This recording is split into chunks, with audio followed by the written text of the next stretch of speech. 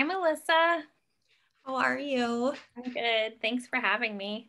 Yes, I'm so excited to dive into our conversation today. So I'm here with my friend Katie Hope, and we have known each other for a little over a year now. Really gotten to know each other, and I thought she would be someone so amazing to have on the podcast just to share her experience, her journey, what she does for a living. I know that our listeners will get so much great information from it. So I'm so thankful that you said yes. Oh, thanks. I'm excited to share whatever information I have, and hopefully it will help someone out there.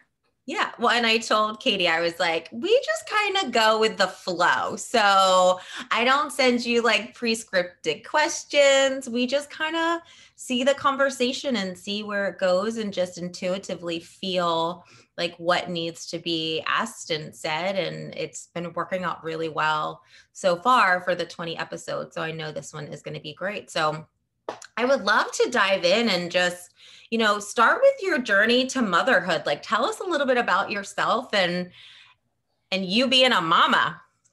My journey to motherhood. I always wanted to be a mom ever since I was little. I know that's not everyone's calling, but I definitely my whole life like just couldn't wait to have my own kids. And so I did. I had my first child when I was 25. And now he's 22 out in the world, which seems insane. And I have three children. I have a beautiful daughter, Morgan, and I have my youngest, Shane, and I love being their mom. I Yeah. really do. Yeah. How old is Shane? Shane is 17. He just turned 17. So So ranging from 17 to 25.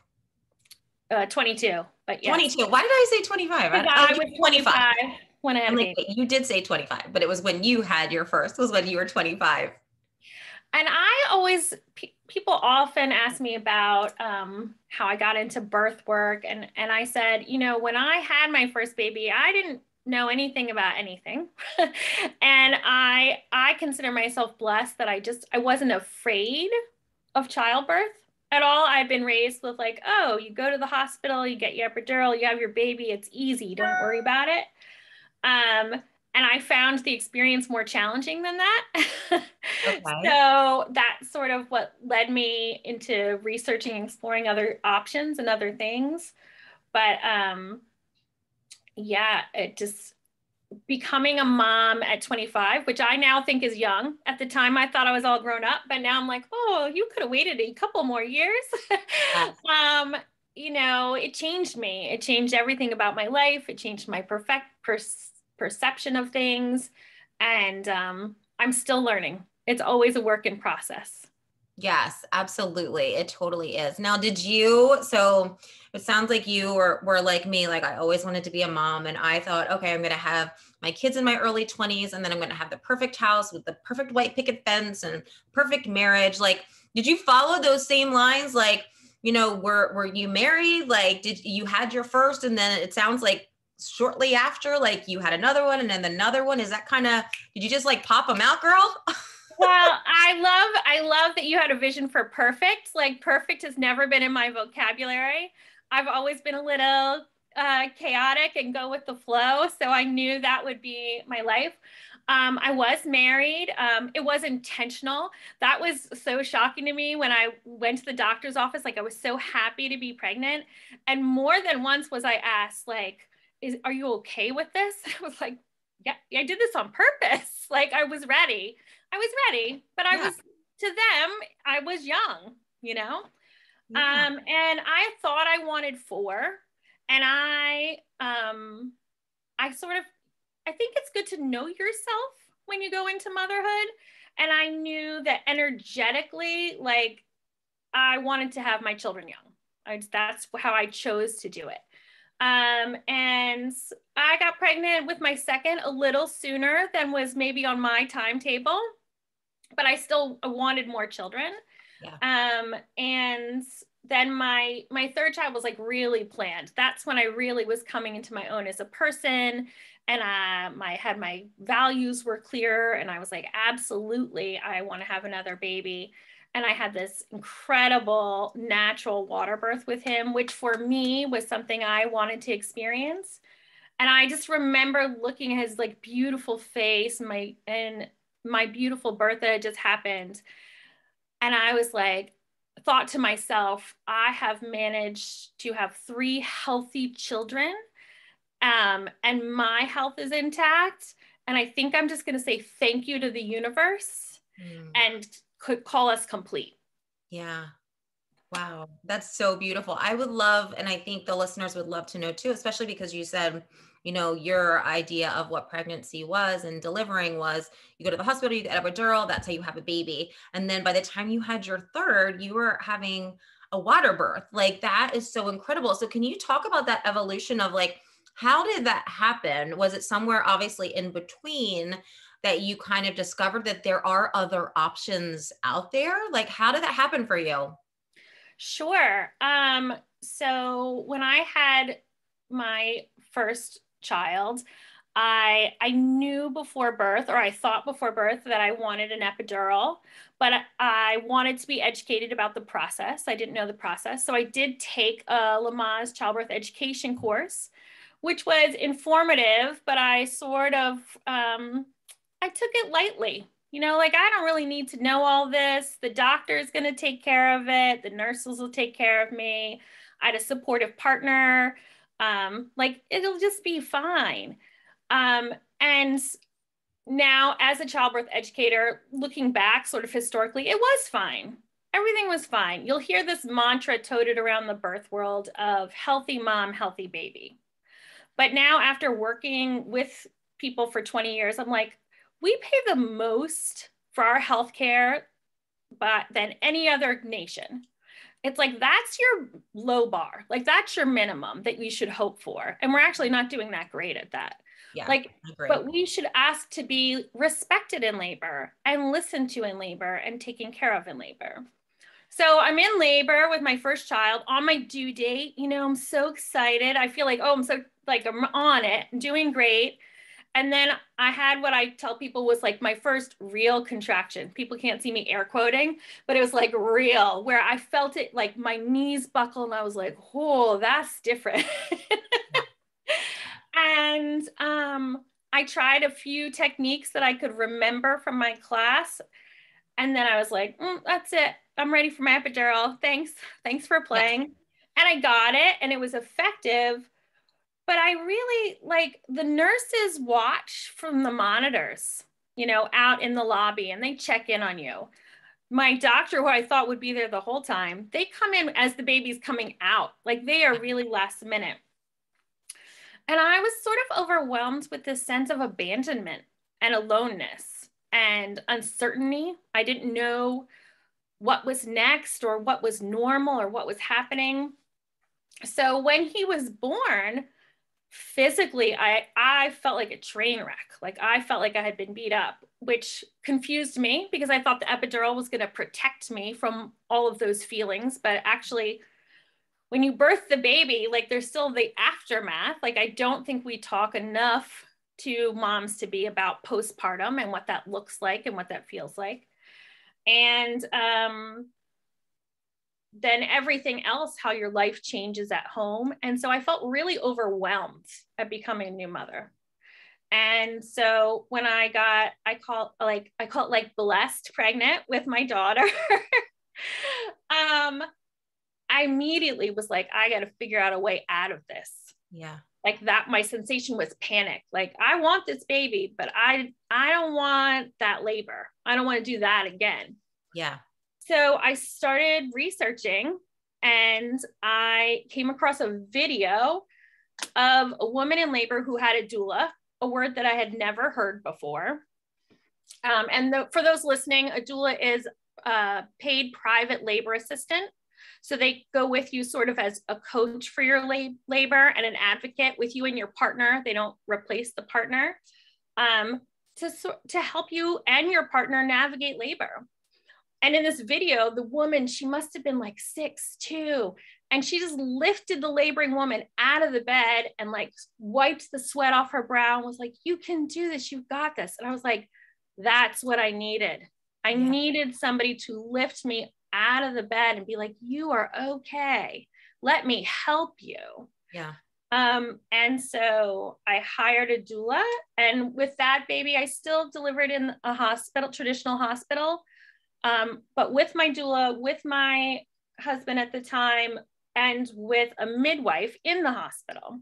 Okay. Before that, I didn't know you could use a midwife in the hospital. I thought they were only for home births and only for natural births, but that's not true. There's a lot of midwives that work in all traditional medical settings, and they're amazing. And with that birth, I had a really difficult birth with her. But afterwards, when she was born, I still felt so much better about that experience than I did with my first labor. Yeah. And I was like, there's really something to this. Shortly thereafter, a good friend of mine was having a baby, and she was like, if you could only take one thing with you to the hospital, what would you take? And I said, absolutely a doula. Wow. And and she's like, what's that? And I explained it to her, and she said, well, would you be willing to come with me? And I said, I'm not a trained doula, but at that time I was a massage therapist. I had now had 2 children of my own. I'd witnessed birth. I said, I don't know what I'm doing, but I'll try. I'll come with you. And I always say people have 2 reactions to watching a live birth. They either think it's the most amazing, miraculous thing they've ever seen, or they think it's gross. They want nothing to do with it. Right. And I fell into the first camp. I was like, that's amazing. There was 2 people in the room, and then there was 3. And it changed me. I went immediately out and became a certified doula with Doulas of North America, with DONA at the time. They're now Doulas International. And yeah, that was it. I never looked back. Wow, that is incredible. And I think, could you talk a little bit about, because I think it would be helpful for, women that, maybe are pregnant or haven't had kids at all. So there's like a OBGYN, so there's a doctor that can deliver, there's a midwife that can deliver. And then as a doula, you're not delivering can you deliver? Are you just a partner in the delivery process? And then there's a midwife and a doctor potentially there. Like, can you explain potentially like the difference or the differences maybe between what a doula is versus maybe like a midwife? Because I would love to, I'm like curious myself. Sure, absolutely. And I get that question a lot. So OBs or obstetricians or midwives, and there's 2 kinds of midwives. There's a certified nurse midwife, and then there's a lay midwife. Okay. And so nurse midwives have a nursing degree as well as their midwifery license. Lay midwives still pass the same exams, still have the same background knowledge, but they are not technically nurses. Okay. So lay midwives almost exclusively work as home birth midwives. Okay. And a doula doesn't do anything medical. So an obstetrician or a midwife are in charge of your and the baby's health. They make sure everything is going well with you and keep everyone's health protected. And doulas are more there as for physical and emotional health and education. I like to use an analogy whenever I can, and I love the image of a Sherpa. Okay, so if you wanted to climb the Himalayas, climb a mountain, you are going to do the walking. You are going to climb the mountain, but you hire a Sherpa who is a local guide, who's been to the top of the mountain many times, who knows the language, who knows what to bring, who knows when the weather looks bad and it's time to like turn back or take a pause to help keep you safe and encourage you on the journey. Mm-hmm. Okay. And so that's what a doula does. So then you are keeping them safe and encouraging and helping them along their journey to delivery. And so then can you do that in a hospital? And then can you do that at someone's home too, like with a water birth? Sure, I do that in any birth setting. And in fact, mostly work in hospitals because in the United States, most women still birth in hospitals. There are also birth centers, which I think is a great in between for people because birth centers provide a location where you can labor, and it's for people wanting natural childbirth, but also it's typically like a little bit closer to a hospital. They have more supplies on hand, and they provide comfort for some people who might not want to give birth in their own personal home, either because they live very rurally or because they have other children at home or too many animals. You know, for many people, being at home provides the most comfort and the most relaxation. For some people, the thought of having other people in their home is like too stressful. Yeah. So wait, did you backtrack? So your third, it was a water birth. Was that at your house or were you at a birthing center? I was in a hospital. There are hospitals that have tubs and water birth. It is safe to have water birth. Many people think that possibly it's unsafe. It's not. There are practice is in place to keep it safe. People are often shocked and unaware that birth really depends on the hospital in which you give birth. It is not the same in every hospital, in every state, and across the country. Like it really varies hospital to hospital. Depending on so do you mean like depending on what they offer? So if they have a water area or a tub, or if they like push for you to have a C-section, not push, but like if they recommend more of those, or what do you mean by it's different? Because I would think that it's all the same. It absolutely isn't. And that's something that's really interesting about being a doula is even sometimes nurses and doctors, if they always work in the same hospital, assume that that's what birth looks like everywhere. But hospitals can create their own policies. And so what is considered safe in one hospital, they never do in a different hospital. And so I was very specifically speaking of having tubs available to birth in. When we were talking about my particular birth, because that's not something that's offered at every hospital. But honestly, you asked a better question, which is statistically, the number one indicator of whether or not you will have a cesarean is the hospital that you decide to birth in. Wow. And the C-section rates vary hospital by hospital. And by law, you're supposed to be able to call your hospital and ask them what their C-section rate is. Oh my God, that's so good to know. Wow. I had no idea. So you could call the hospitals closest to you and ask what their C-section rates are. And you could also speak to your provider, your OB or midwife, and ask them what their C-section rates are. And I always say, if they get really nervous when you ask what that number is, then that's also a good sign that maybe that's not where you want to be. Yes. Yeah. Wow. And so going back,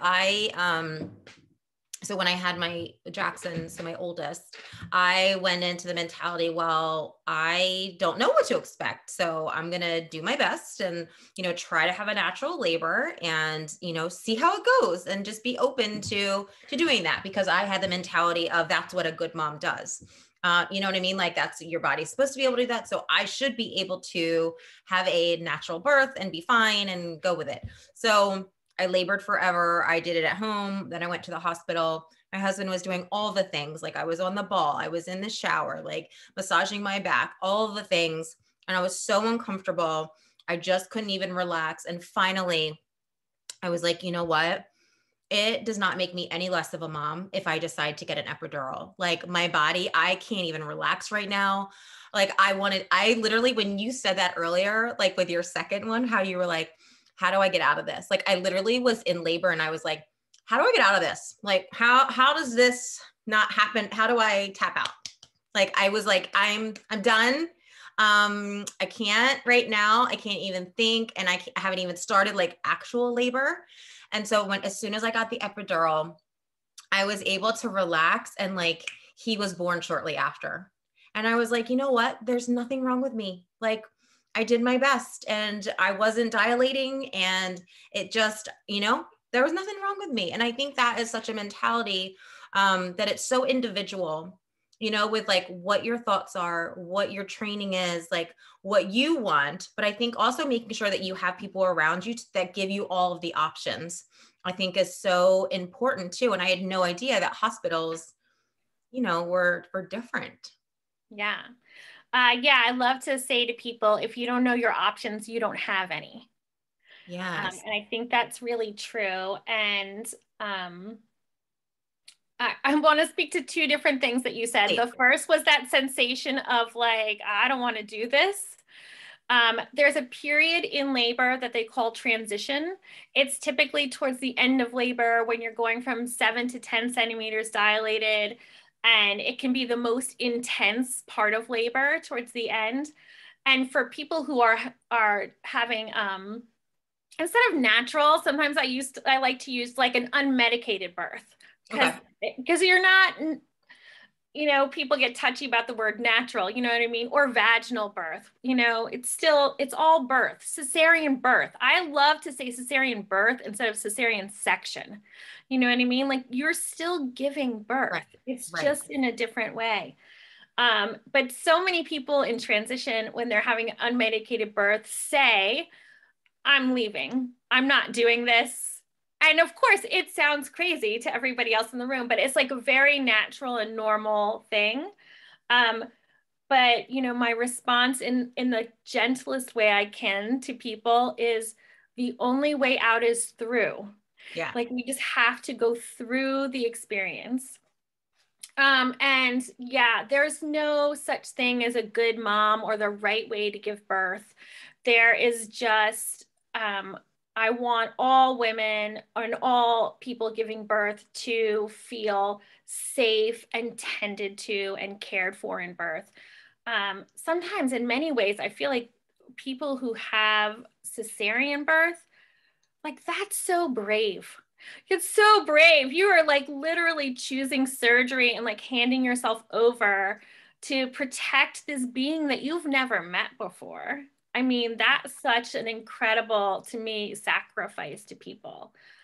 But like, yeah, I do a lot of education for people that doulas are not just for people seeking unmedicated birth. I absolutely work for people who know they want a plan to have an epidural at some point, or they know they're going to have a cesarean section birth. But I almost feel like the more medical birth you have, you can rely even more on a doula, because what I'm there to help facilitate not only information, but is like comfort and calm.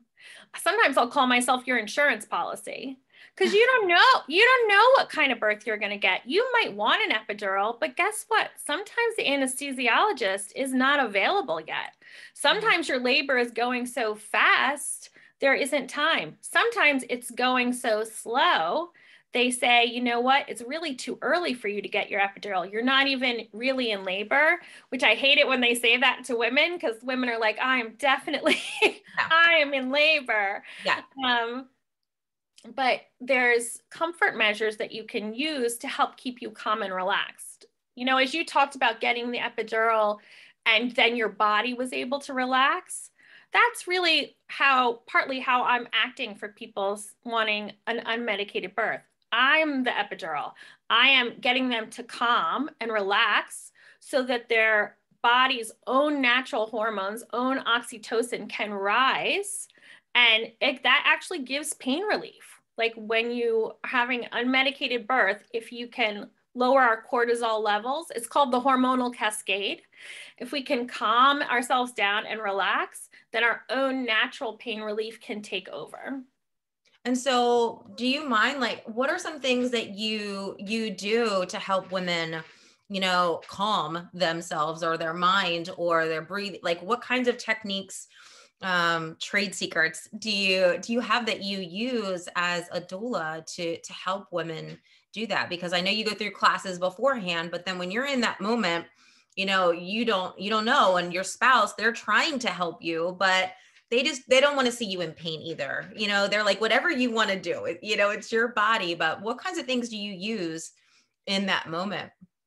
Sure. I mean, I have a long list I'm sure you do. things that I use. Massage is a great one for people who enjoy massage. Not everyone is the same. I love a good massage, but so if that's something a person enjoys, particularly I teach a lot of my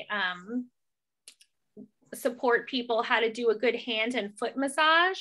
You have millions of nerve endings in your hands and feet, and just focusing on massage of the hands and feet can really calm people down, lower people's blood pressure, help their whole body to relax. I'm a huge fan of hydrotherapy, which is a fancy word for water. So that's where tubs come in, but also showers. Like if you have a really hard day or you're not feeling good, a lot of people instinctively are like, I'm going to take a hot shower, or I'm going to take a bath and just relax. It's 100% why it works for labor. And the shower, when you take a shower, you're also getting the sounds. So you're getting that white noise in the background. Your whole body, the muscles relax around you. And so often the labor is still as strong, but your perception of the labor is calmed down. It's less painful. So those are two of my faves. Yeah.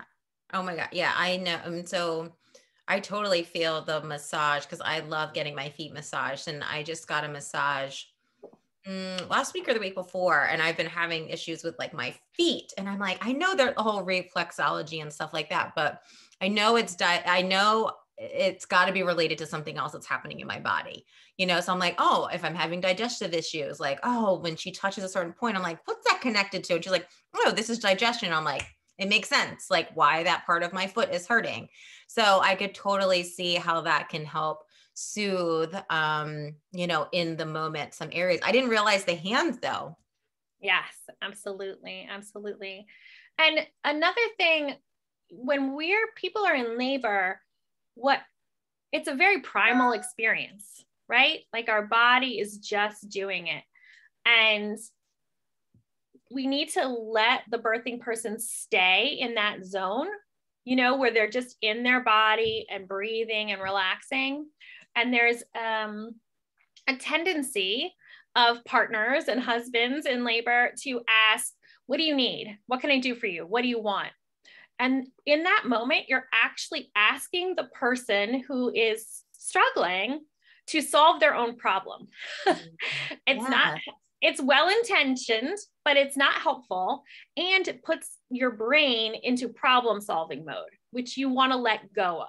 Mm-hmm. So instead of asking the birthing person what they want, what I say is offer something. Here's some water. Or let's try getting up and doing one of those lunge positions and see if that helps, where you're telling them that's what we're going to try. The woman in labor will tell you no if they don't like it, if it doesn't feel good, but then you're offering something for them to try instead. Yeah, it's just like that play on words, whereas like instead of asking a question, it's like, here's a suggestion. And I'm sure the woman is very vocal, like, yep, nope, not going to happen. Not getting up, not lunging. Who do you think you are? Absolutely. Absolutely. Oh my gosh, I love this. This has been really helpful and eye-opening to so much, just that I've birthed 2 children, have an older stepson. So, 3 kids in general. And then, through my sister and my brother has kids, but I never really had heard much about a doula, or maybe if I did, I didn't really was like, oh, well, that's not for me, or it's not something I need, or, your doctor isn't necessarily going to suggest it. Necessarily to be like, oh, this could be helpful for you. So this is really, really great information, because I think information is so powerful for women. And even if you're done having children, it's great to know for other moms, or, when you have grandkids or whatever, nieces, nephews, like all of these different people, it's so great to have this information so that you can share it. information is power. Yeah. And I'm just going to say too, COVID, which we've all just lived through and experienced or are living through. Again, it varied hospital to hospital, state to state, if they would let doulas in at all. So I've done a lot of not shifting my business, but just making people aware, you know, besides the doula work, that I'm a Lamaze educator and I do virtual consultations where people can sign up for a virtual call with me and we can explore whatever topic is important to them. Like I can coach them on strategies for labor, or a lot of times people have questions about postpartum, about breastfeeding, where I can really fill in the gaps for them if they haven't gotten it from their care provider or they feel like there's conflicting information. That's the number one thing I hear from pregnant people, is that our friends, our family, and the internet is full of conflicting advice about what we should do or shouldn't do, or what's safe and not safe. And so I really try and just base that on evidence-based medicine, not my agenda. I never have an agenda for people that they should be trying to have a natural birth or they should be trying to breastfeed. It's, what can you tell me about the pros and cons of breastfeeding? What can you tell me about the benefits of a natural birth? And I just display it as information, not as anything. There's no judgment from me ever about what you choose. Mm-hmm. Yeah. So can you talk for a second? Maybe we'll talk about you and your life. I don't know, but this is so interesting to me. So you'll have to come back for a second episode. No.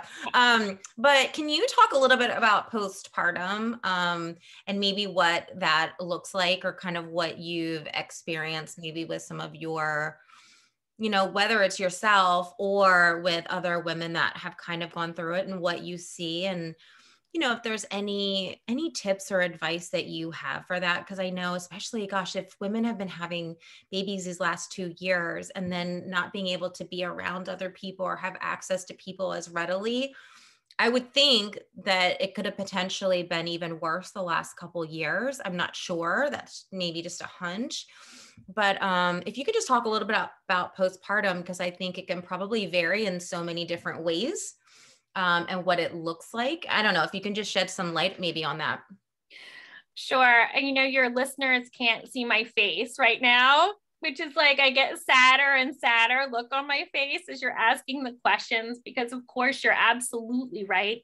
I think it's never easy, but it's definitely harder during COVID because we need support.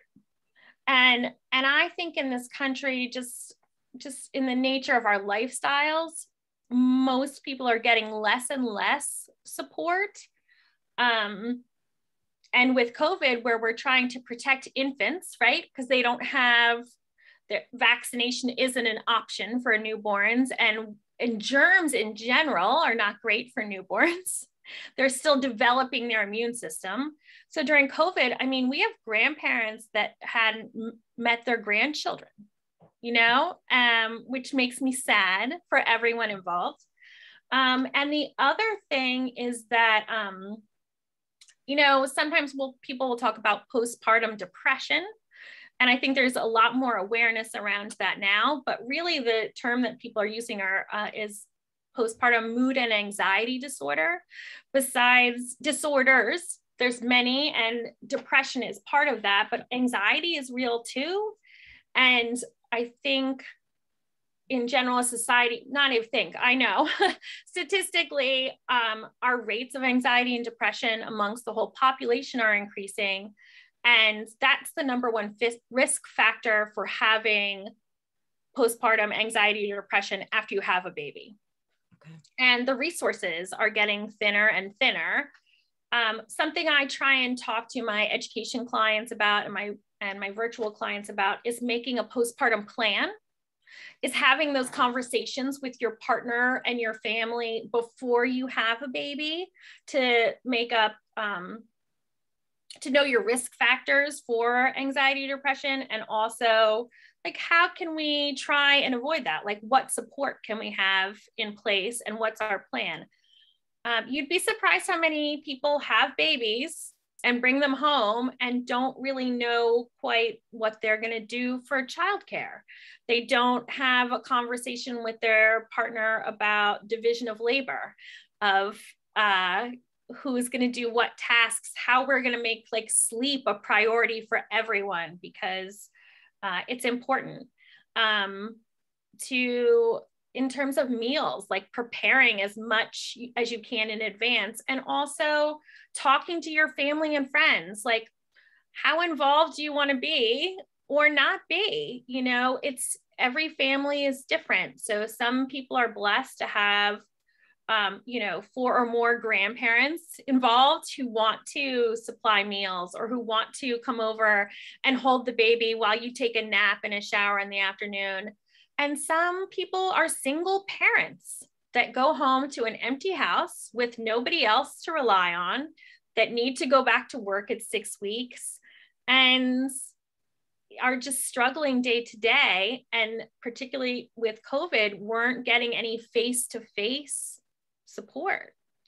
There is something different. I don't do it, but there's something called a postpartum doula, which is somebody that you hire to come and doula you through your new motherhood, typically the first 6 weeks, but people can use them often for the first year, who come over and help you, again, sort of like a paid substitute if we don't have those family and friends able to be there with us. Now, of course, that's a privilege, you know, and it's something that not everyone can afford and have, but it's a lovely option to support people that's out there that people don't always know. Yeah, I think it's brilliant that you do like the postpartum like questions and conversations, because really you don't think about those things until you're in the heat of the moment a lot of the time. And then maybe you're not in the right state of mind to have those conversations because maybe you're at your wit's end or you have hit your breaking point. I think that's really smart to be having those conversations about, you know, sleep, meals, like cooking, cleaning, like who can come over and help, who can just hold the baby. Because I know when I had my kids, I thought like, oh, I can just do all that. Like I can just do everything because I'm the mom. Like that's just what I do. I take care of the baby. The baby needs me. I'm breastfeeding. Like nobody else can do that. Nobody can substitute for me. So I think that is that egotistical, but it's also very smart because then you can get very burnt out. And gosh, that is so smart. Darn it. Darn it. Where were you 15 years ago for me? You know what, Melissa? I think too, though, it falls into that trap that you talk so much about, which is being like a good mom or being the superhero. We think we should be able to do it all. We think we should be able to breastfeed without a challenge and comfort and soothe our baby. And you know, you have you have 3 children. Like I have 3 children. They are so different and they are born different with different personalities and temperaments. My first child, I tell people, he didn't sleep for 5 years. I was so tired.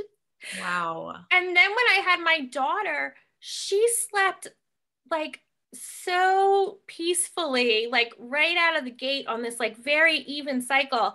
I used to stare at her waiting for her to wake up. I didn't know what was happening. You know? Right. They're just different. All children are different.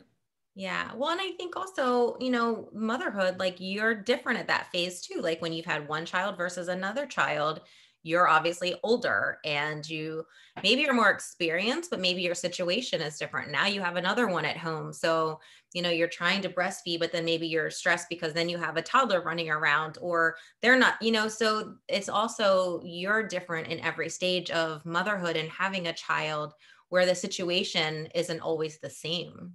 And so, yeah, I am really big on that right now is dropping the super mom facade because I think, you know, and I mentioned all the time because I think that's how I thought like, this is what a good mom does. And I do all the things and I can do them all well. And then you're just falling apart because you're not. No one is able to do everything super.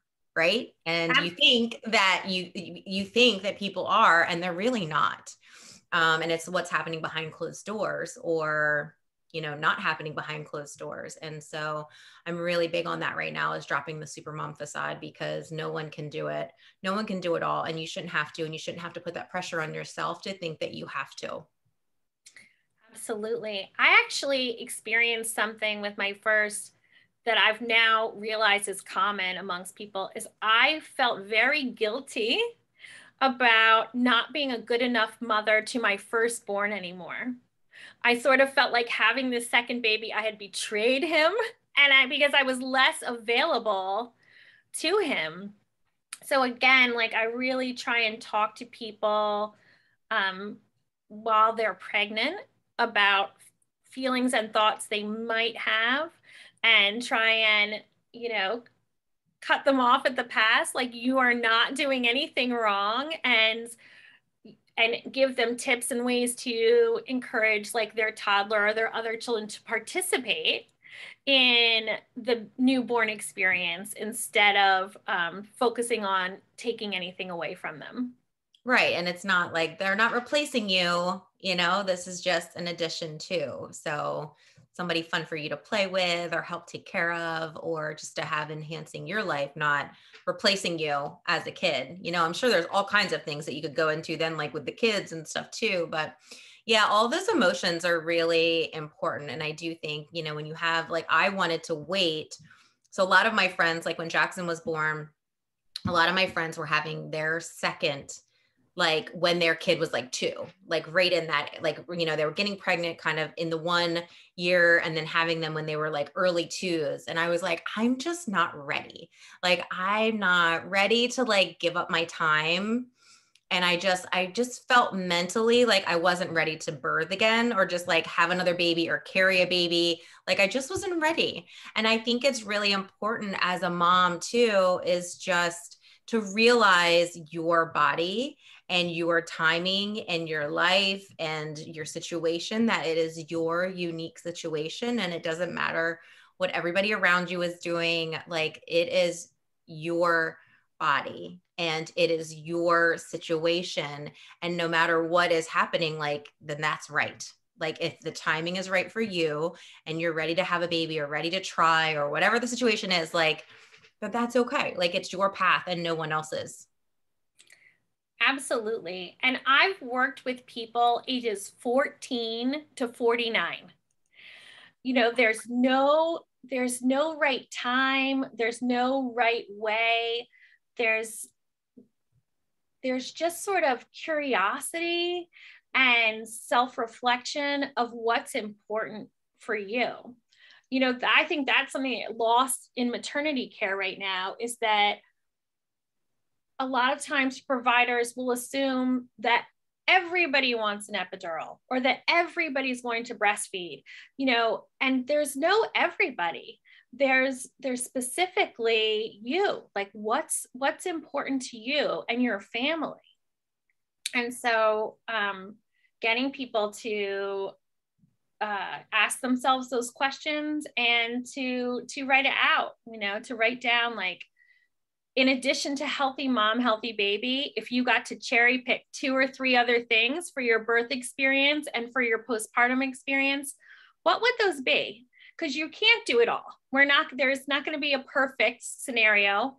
But if we know the most important thing to you is that you have your mom there with you when you give birth, or have music playing as you give birth, well, those are things we can focus on and give you. Yeah. Oh, I love that. Is there anything, because I am like, oh, I just looked at the time and I'm like, oh, we could be here like all day. And we were like, I feel like we just got started. I'm like, oh my God, how have we been talking this long? I'm like so intrigued with everything you're saying, because I'm 44 and I have delivered 2 babies, and I'm still like, oh my gosh, there's so much. And which I think is great too. That things are evolving, and hopefully, I know there's still so many people that have never heard of a doula or what that is, or that you actually have choices. Like, you do have a choice, and you have to be your best advocate. I think is so important. Like, yourself, and this is your labor. So you need to do what's best for you, and that you do have choices. But is there anything that you haven't shared, or that you want to share, or like last notes on like, this is something I really believe in, or maybe you've talked about it all. I don't know. No, I've never talked about it all. There's always No. more. I just want people to know that they have the right to say no, thank you. That just because there's a hospital policy or in place, this, or my favorite is, well, this is like our standard policy, or this is a routine procedure. You can say no, thank you. You are a grown adult. You have autonomy over your body, over your baby. And so if anyone is trying to pressure you into doing a certain test, procedure, birthing position, you can say no, thank you. I know. I'm like, I want to dive deeper. I don't know if we can dive deeper, but I'm like, what does that mean? Like, what kind of, like, what are you talking about? I don't, I guess I'm very curious about that. Cause I'm like, what do you mean? Like if someone, I also feel like, well, that person is not, they're more educated than me, or this is their field. So if they were offering it, then it should be something to my benefit, right? Is that not always, I don't want to say that's not always true. Like they're trying to do something that's not good for you, but I guess, can you tell me a little bit more about that? Like I'll give you sure. I'll give you a quick example because I'm watching the time, which is what you wear in a hospital to give birth. It's standard to have you put on a birthing gown. They like you to put on a birthing gown. You don't have to. You can wear your own clothes. I feel more comfortable in my own clothes than something that other people have worn. And there's some science behind it, like psychologically, like they're trying to make you, that's why we put the military all in a uniform. So you're all the same. It creates like an emotional detachment. And like, I don't want that. I want to be attached to my birth experience. The hospital needs access to your arms in case there's an emergency so they could give you medication or IV fluids. Well, that's okay. I can wear like a little nightie, or a lot of people wear a sports bra and like a skirt or nothing. Like that's also an option for people. The hospital staff just wants to know that if it gets to be a mess or they have to like cut it off of you, it's like some crazy scenario, that you don't care. But some people feel pressured to put on that hospital gown. And to me, that was disempowering. I needed to feel, for my natural birth, I needed to feel as powerful as possible. And what that looks like for me started with wearing my own clothes. Okay. That makes more sense. Cause I was like, I don't understand. Cause I probably have been like that, where I'm just like, yeah, if you're suggesting it, sure. If that's standard, okay, then why wouldn't I do it? I mean, there have been times when intuitively you're like, but for the most part, it's like, oh, well, if you're recommending it and this is what you do, then sure, why not? Have at it. I gave you the safe example. We could have gone into medical stuff, but we only have a few more minutes, so I stuck with that. But I could be happy to dive deeper with anybody who'd like to inquire. No, I think that it's so important. Yeah, because it is. It's like my mentality, maybe other people don't think that way, but it's like, well, these are the professionals. Like this is their best practice. They know better than me. But it is also, like you said, it is a you experience. So it is my experience, not this is everyone, but this is my experience. So what's going to be best to make this the best situation for me and my birthing experience, or my visit, or whatever it may be. So, and I think that's important probably for anything, you know what I mean? Like any kind of appointment or any kind of practice or anything that you go through you can also say no, or you can say, I'd like another opinion, or I would like this, or I'd like to find out more information first, please, and being that advocate for yourself. I like to remind people that you might be surrounded by experts on birth, but you are always the expert on you. Mm-hmm. You're always the expert on your personal health, on your personal experience, and you need to be able to vocalize that in a safe and respected way. Yeah. Oh, I love that. All right. So here's how we're going to wrap it up. I love to ask this one last question. We as women do not celebrate ourselves enough. So my friend Katie, what is something that you love about yourself right now? I love how brave I am. I have made a lot of decisions in my lifetime that have seemed sort of outside of the box. And it doesn't mean I'm not afraid. I am nervous and afraid a lot, but I have really, I think, come into my own where I try and always act out of bravery. Like, this is worth it to me to choose my own path.